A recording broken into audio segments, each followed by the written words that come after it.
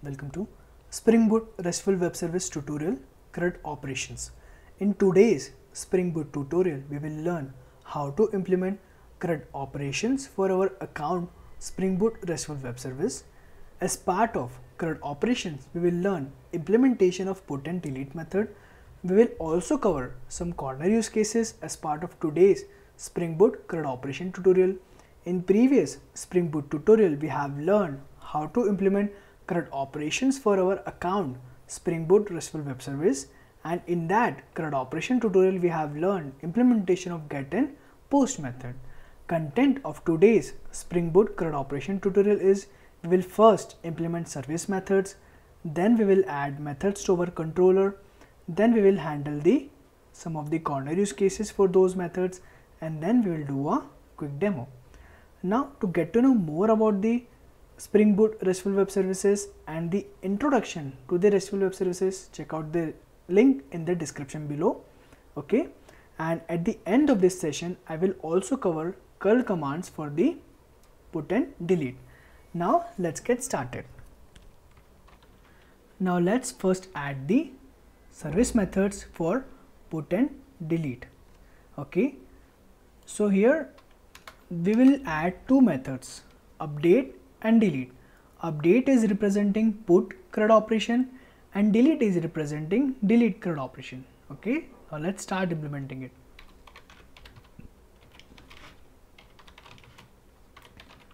So the first method would be update. Now the update method is taking one argument, which is the updated account.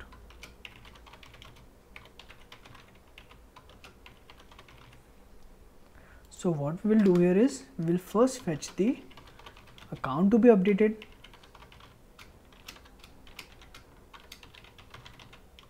From our database by passing a ID to it.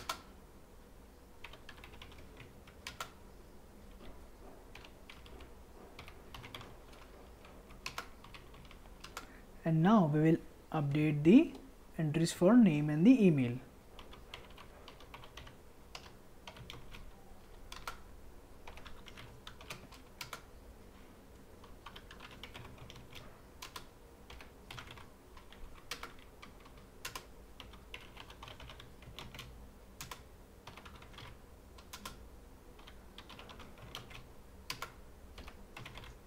So we have implemented the update method. So in this way the account is updated.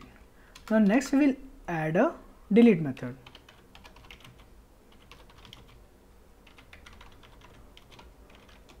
So the delete method here is taking one argument, which is the account ID. So what we'll do here is we'll then remove the entry of that account by passing a ID to it from the database. So in this way we have implemented update and delete method as part of the CRUD operations for our Spring Boot project. Now next what we will do here is we will add a controller method. Now here there would be two methods corresponding to those service methods. So the first would be update account and the other one would be delete account. So let's start implementing the update account method.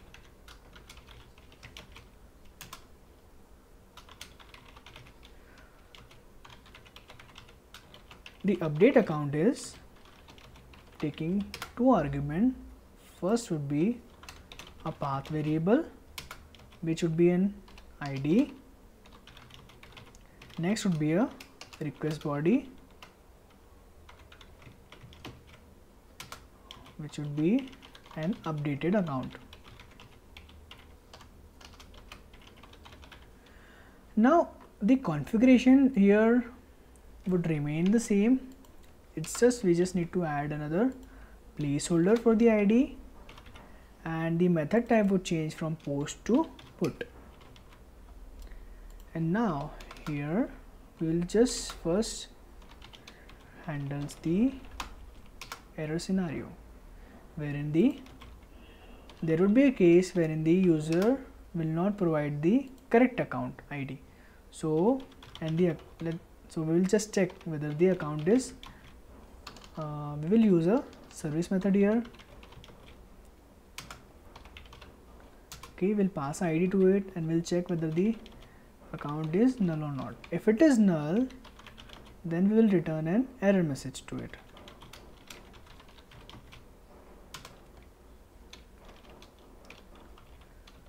Message will be account not found. Okay, and the HTTP status would be not found, that is 404. Now we will handle the success scenario wherein we got an account. Okay, now we will invoke the update method here and passing the updated account, and then we will return the success message.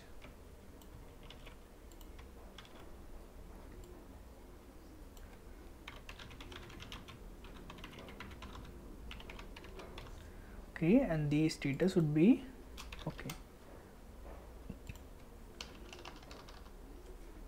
In this way, we have implemented the update account method. Now next we will add the delete account method.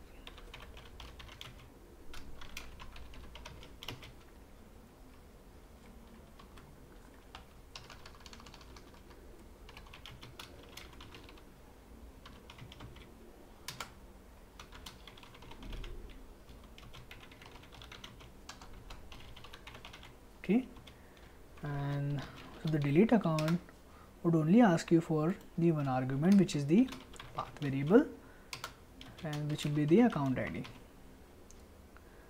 Here also the configuration would almost remains the same, it's just we need to change the method type from put to delete. Okay, and the scenario would also become here wherein the user is trying to delete account which is not present actually. Now in this case, if we got an account, then instead of invoking here update, we'll invoke the delete method by passing an ID to it, and we'll change the error message. Okay, so now in this way we have implemented the update account and the delete account method for our CRUD operations as part of our Spring Boot project. Now let's go ahead and start our Spring Boot application.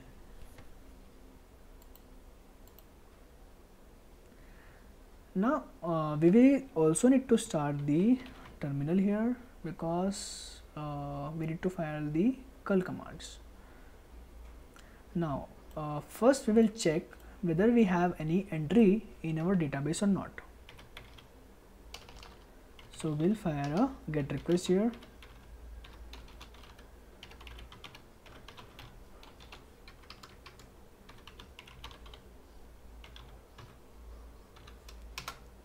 Okay, so as we don't have any entry right now, it is returning an empty map. Okay, now we will add a entry into our database.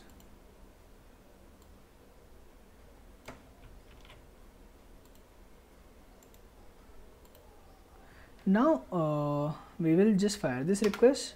So now we have account created successfully. Now we can check whether we have that account present in our database or not. Okay, so we got an entry. Now what we will do here is we will then first update this account. So we will use the same curl command here and we'll just change some of the parameters. So this is the way we can use it. This is the way to use the curl command for the put. So now first thing that we need to do is we need to change the path. In the update method would require a path variable which is the account ID. So just give an account ID to it. Next we will update the name so that the updation would get reflected. Account updated, name we have changed, and there is one more change. We need to change the method from post to put. Let's just fire this method. Now we got a message saying account updated successfully. Okay, we can also do a get here just to get to know whether we are whether our account has been successfully updated or not. So as you can see, when we have do a get here, we get the updated entry. Okay, now let's just fire the last one, which is the delete. So in delete, this is the way we need to do it via the curl, wherein just passing the method and also the URL.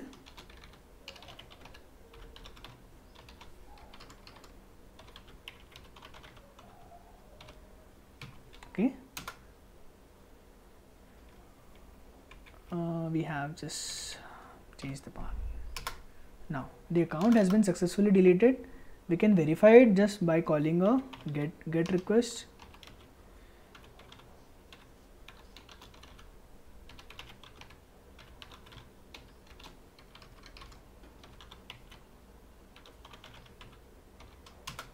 Okay, so we got an empty response. So this is the way we need to use a curl commands for the put and delete. Okay, so that's it for this today's session. Okay, if you like the content, do like, share and subscribe. Okay, and also comment on the video. Thank you and have a nice day.